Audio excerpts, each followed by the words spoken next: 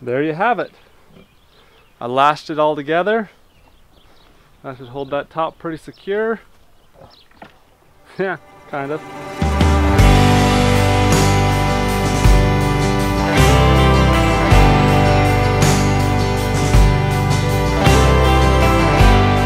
Welcome back.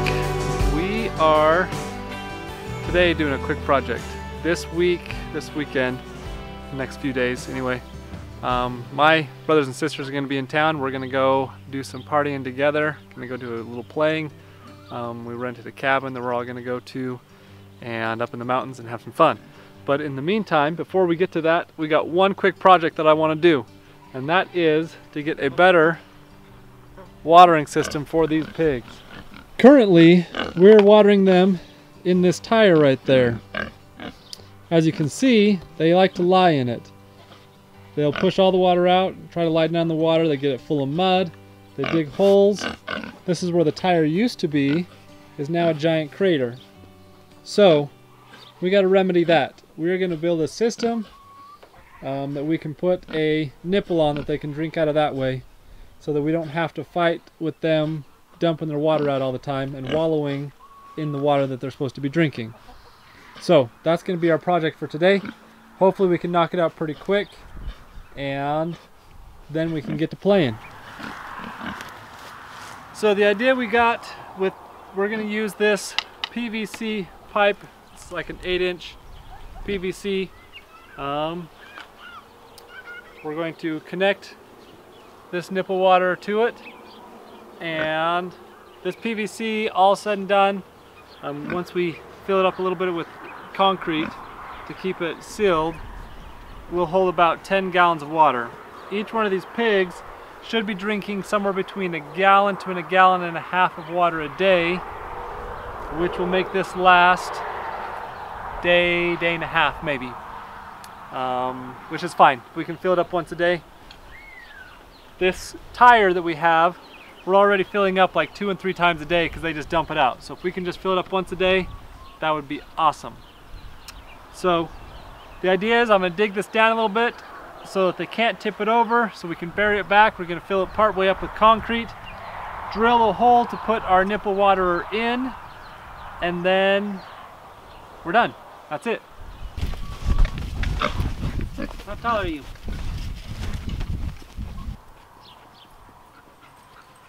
We are going to put this piece up at about 18 inches off the ground. So I'm going to have this sitting flat on the ground. We might have to prop it up with some T-posts. Hopefully that works out well that way. I don't want to necessarily make this permanent, and if I bury this in the ground a whole bunch, then I lose half of my pipe and we'll cut it down to like 6 gallons or something, and then it won't work to even run it for one whole day, at which point we might as well just keep doing what we're doing. So we're going to put this at 18 inches off the ground, and that should be high enough for the pigs to reach it just fine. And then we can go set it in place.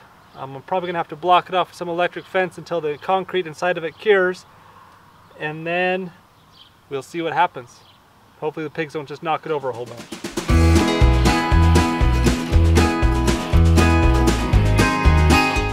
For this nipple end, I just have,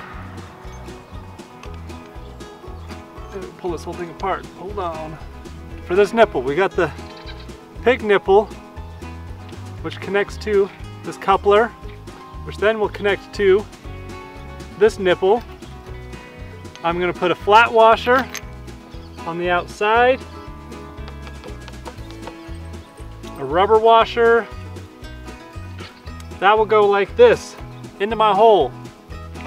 On the other side, we'll have another flat washer or rubber washer, followed by a flat washer, followed by another coupler to hold it tight.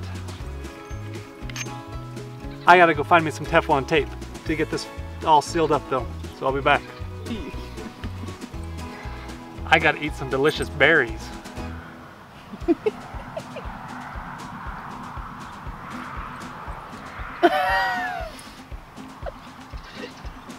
You look like a tortoise.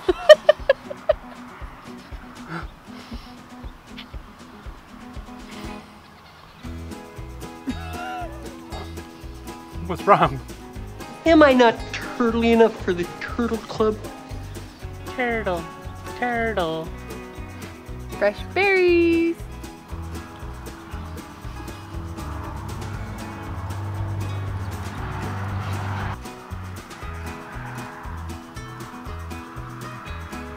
How many layers of Teflon tape is sufficient?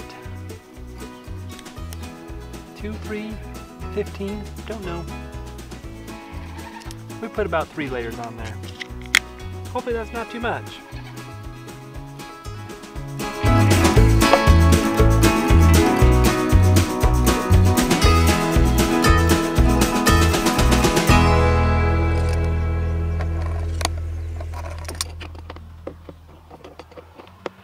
After I dry fitted this one time, I had to bag that flat washer on the inside. It wasn't conforming well enough to the pipe to get a good seal. Also, my nipple in the middle was not big enough, so I could not get the couplers on either side of it with that PVC in the middle. So we bagged the one in the middle. Seems like it's sealing up pretty good. Hopefully it works, because once I get the concrete in there, I don't think I'm going to be able to reach in to adjust it at all. It's super tight now. It's not going anywhere. So if it works, it works. If not, I guess we'll figure out another plan.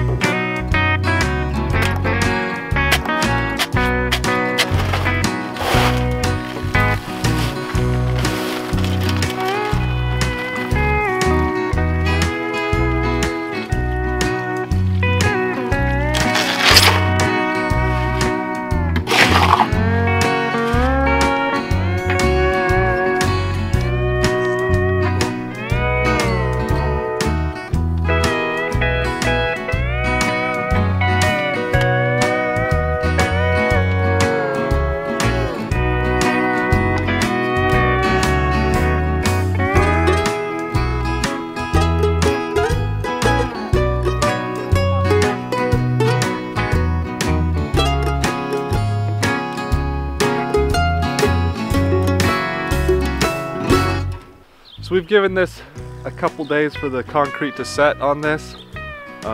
Even after that, it's still just a little bit wobbly. So before we actually turn the pigs out on it, I am gonna have to brace it up with some T-posts. But one thing I did that we didn't show real well is I put this piece of twine down there. That is connected to some duct tape that's covering the hole where the water should come out. Hopefully to keep it from filling full of concrete. So if I did this right, I should be able to just pull this up, duct tape will come off, hole will be empty. We'll see what happens.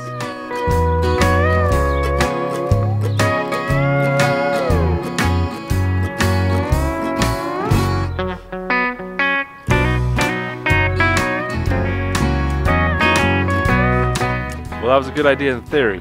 My string must be just enough in the concrete that it's not pulling on the duct tape at all, it's just pulling on the concrete. The other thing I did was I left this nipple on here loose so that I can just back it out and stick something through there to break through that duct tape if this happened. I kind of anticipated that this might be the deal.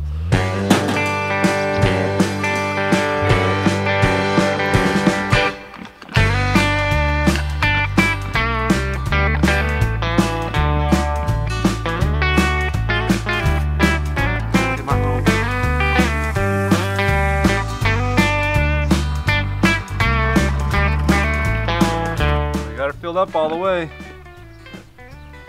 The only leak that there is right around that nipple where I didn't put any Teflon. Once it's empty again, we'll seal that up and should be good. I think I am just going to quickly put something to brace this up. I don't have the hardware I need for it, or really the wood that I need for it, but we're going to use some of the scrap stuff we've got lying around, and I'm just going to lash it on there with some twine. We're going to go Boy Scout style. There you have it. I lashed it all together. I should hold that top pretty secure. Yeah, kind of. Hang on, we'll fix this. All right, we got it for real this time. There ain't nothing moving that. That thing is rock solid.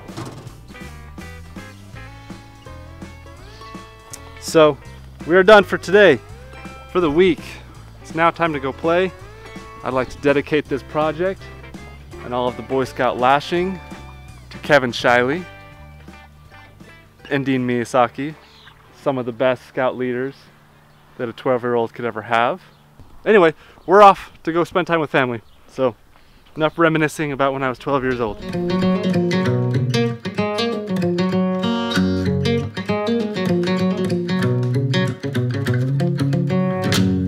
I wake up in the morning in this great blue state. Golden fingers caress my face. Slips through the window on a silky breeze. A dreamer's line to plant some seeds.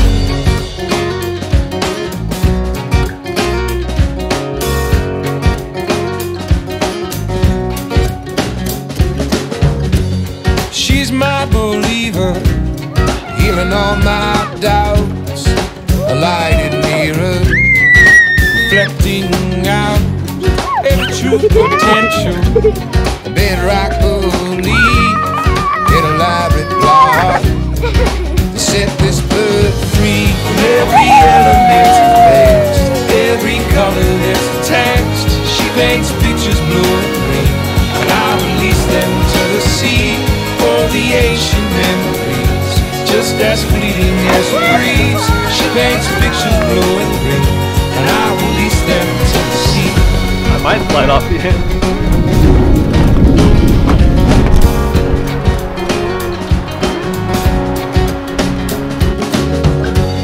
How we lay in the sunset, white caught in June. Her body sings, and I join the tune. All the sirens calling, the crows leave their trees, but a peace pervades us, and the dreamers dream. From every element faced, every color that's attached. She paints pictures blue and green, and I release them to the sea. For the ancient memories, just as fleeting as a breeze. She paints pictures blue and green, and I release them to the sea.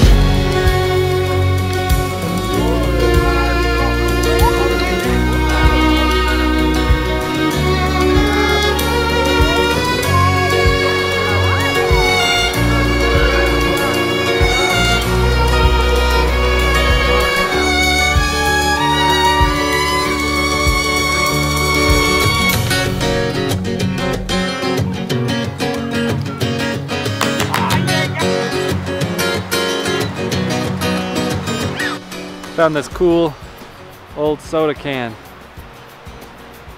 That thing must be from the 60s. Black Cherry Shasta. You see the top, they had to open it up like that.